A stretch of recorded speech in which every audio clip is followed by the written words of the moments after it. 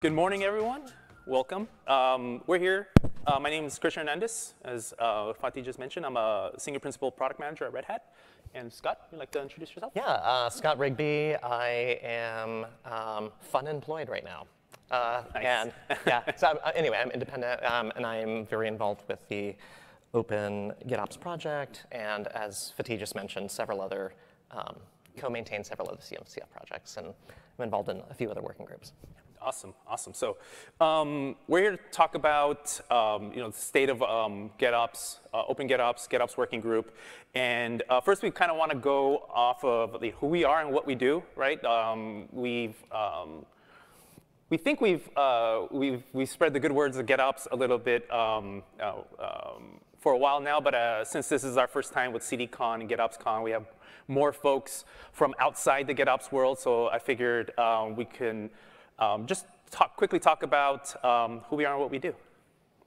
Yeah, that's right. And I probably should have mentioned I was formerly at Weaveworks, and that's where the GitOps term initially originated from Alexis Richardson, the CEO of Weaveworks. But and that was quite a while ago, and since then there's really community around this to the point where there's shared terminology now. There's shared we're all kind of all on board for this across the industry. So just to give you a sense of what the differences are between, or the similarities and the relationships between the working group and the open project, is that, so CNCF working groups, I won't make any assumptions about the knowledge of, the knowledge of this audience with CNCF and all of its inner workings, but basically working groups by and large are under technical advisory groups, very similar to the Kubernetes special interest groups. And that's where the GitOps working group is, under the app delivery tag. So our focus is basically app delivery is about how things are delivered, and it pairs very well with the connection with the CD Foundation. And the GitOps working group, our main focus is about really just the principles around your desired state for your operations. And so all of our principles relate to that, and you'll kind of see how they tie together in later slides. The working groups are meant to be short-lived until their goals are achieved. We're still on the fence about how much longer we need a working group, because the OpenGitOps project has really been a place that holds the long-lasting documents like the principles and the glossary, and it's a place where I guess information about the certification that Fatih mentioned earlier will be and conformance and really anything around the public-facing side of GitOps. So at this point, it's you can be involved with the working group, and ultimately what that means is you're really helping to participate in and contribute to and run the OpenGitOps project. So there's not a lot of difference right now. But yeah, we're gonna, I guess you'll go over how. Yeah. So we'll just introduce how the GitOps principles really match. How they relate to each other, yeah. So I think I'm going to go over the next slide. Shout out to William Caban, who isn't here, but he was involved with drafting these principles and actually mapping them to common practices. And so the GitOps principles was vendor neutral from industry-wide. We had a lot of folks. We'll go over that who contributed later. But can I still define each one, and then you can sort of talk about how they're mapped? Yeah, yeah. Okay. So the first principle is declarative, right? A system that is managed by GitOps must have its desired state expressed declaratively. But this is true for things like configuration as code, infrastructure as code, DevSecOps, and also GitOps.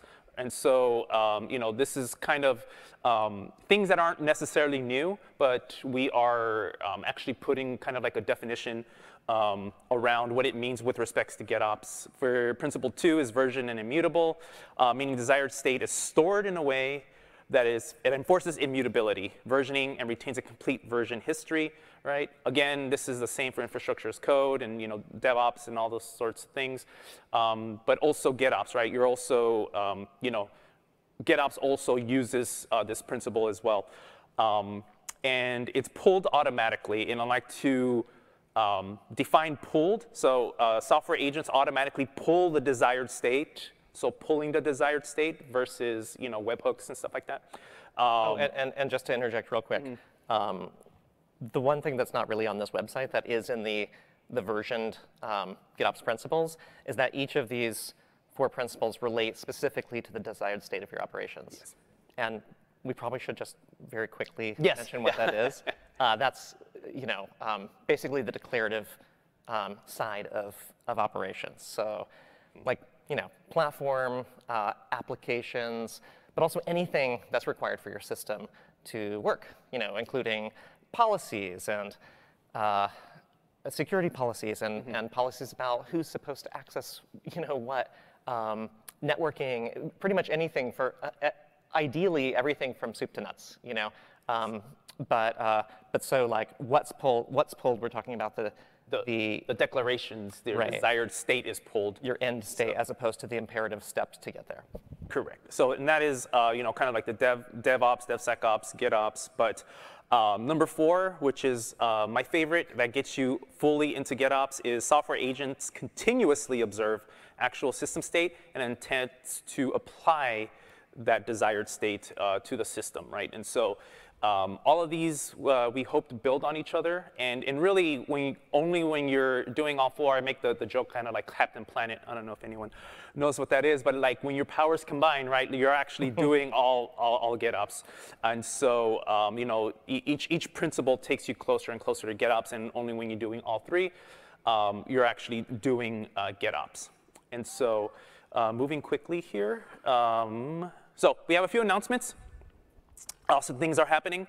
So ArgoCon happened, right? So folks from the Argo community also take part of OpenGitOps, and Argo EU happened. 3rd ArgoCon to take place, 2nd time in person.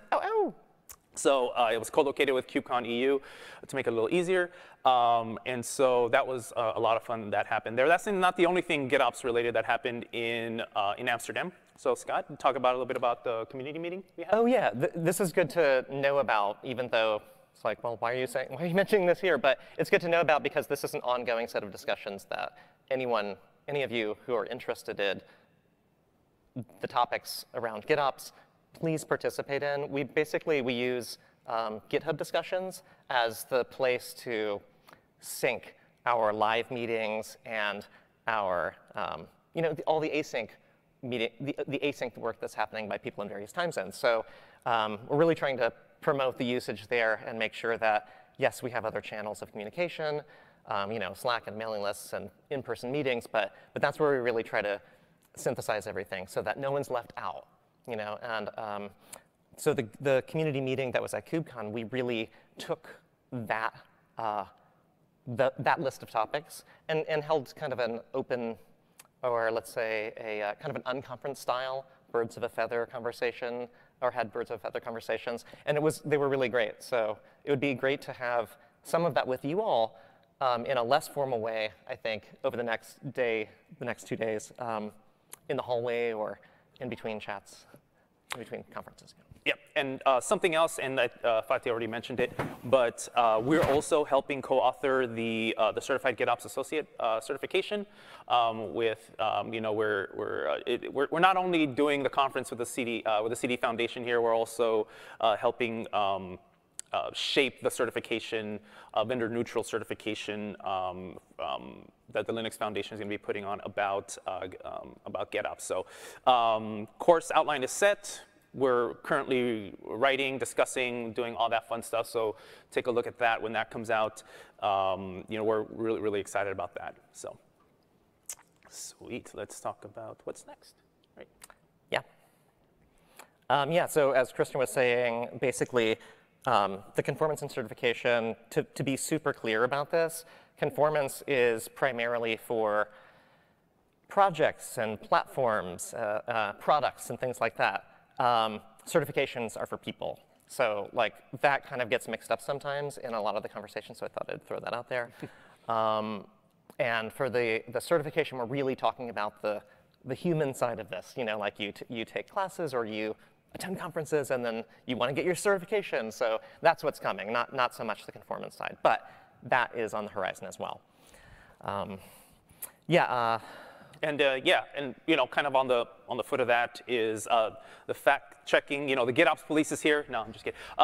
But we really want to help the larger community, in the industry, about the use of GitOps, right?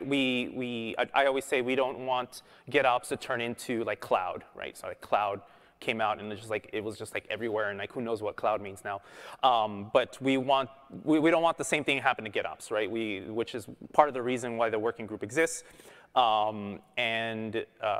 know, a lot of articles and blogs were written even before the working group was even existed. So it would, you know, we try to, I guess, educate and kind of like make GitOps accessible to everyone. So that way it's like, hey, you know, join the community. Let's get these practices out there, and so that way, you know, us as a tech industry can be speaking the same language. So yeah, and so like on that note, please reach out to us, not just Christian and I, but all the people involved in the working group and the OpenGitOps project. Like that's really part of our job, is to help collaborate with people and say, oh yeah, now that there are these industry standard and versioned terms that's agreed upon across many different companies and industries and so on, you know, if you want some, I don't know, even eyes on your writings about things, or even just have any questions, or even have ideas about what should change within GitOps, yeah, please let us know. Awesome. And then again, PRs are welcome. That's kind of what the last bullet is. So since we're running out of time, I'll march on here. So get involved. The more the merrier, Scott. Talking about project structure and how to get involved here. I'll be quick about this one. So the entry point for, I mean, there's an OpenGitOps.dev website, but for folks who are looking for to get into, you know, get in through Git, it's all at GitHub, like most of the CNCF projects, are like housed there, at least says this, the main source of truth. And the organization is open-GitOps. So just remember that for now. Someone name squatted OpenGitOps one word, and it's just been sitting there for years. We don't know who it is. Yeah. You know who it is, let us know. Yeah. We could redirect it, but in any case, there's nothing there. But so you'll find it, and the main entry point, like repo, is the project repo. So like third down on that list, it just gives you information about like, what is this project? How do you get involved? Who's running it? Like, what's the governance like? What are the licenses? That kind of thing. The documents repo is really the main contribution that's out there right now. That's where the principles are being worked on. That's where the versioned, like V1 of the principles are. Any issues and discussions around updating those or tweaking them in some way, that's where that happens. Also, that's where the code base for the GitOps glossary is, which the principles link out to, and vice versa. So yeah, like definitely check that out. And then, you know, if people want to actually like say, hey, I want to start contributing, and maybe you're really good at front-end work or whatever, check out the website repo, because we could actually use some help there. It's looking pretty good, but it's always good to get more eyes. And then just the normal like GitHub health or default community files, like how to contribute and things like that. Cool. Yep. Cool. And just kind of let you know we're growing, right? And we're growing to the point where we have subgroups now. And also, I just want to say congratulations to our new maintainer, Nikki. Nikki's here. Yes. Yay, Nikki. There you go. Thank you. Manoledaki. Did I say it right? Mostly. OK, thank you. So congratulations, you maintainer. She started the environmental sustainability for GitOps subgroup. So awesome work there that she's doing here. So there's some teams here, right, in the last few seconds that we got here. Again, the environmental sustainability team, which is active, marketing, media / events, right? Kind of. This is kind of where I kind of hang out, do most of the stuff here. This is how we do what we do. So if you want to get involved, like, what kind of team would I like to be on? Check these out. There's a document in the main project repo about this. Yep. And then there's some proposed teams, right, like security, media fact checking, that sort of stuff. And the inactive team, right, our first team was a principles committee, which basically was a committee that came up with the GitOps principles that we discussed earlier. And then just kind of want to give a shout out to all the authors, right, that did that contributed to the GitOps principles. And then, yeah, get involved with the discussions. And best place to get involved, if you have your phone out, scan the QR code. You can find us in OpenGitOps.dev. And you can join a meeting. And yeah, thank you. And enjoy the conference. Thanks so much.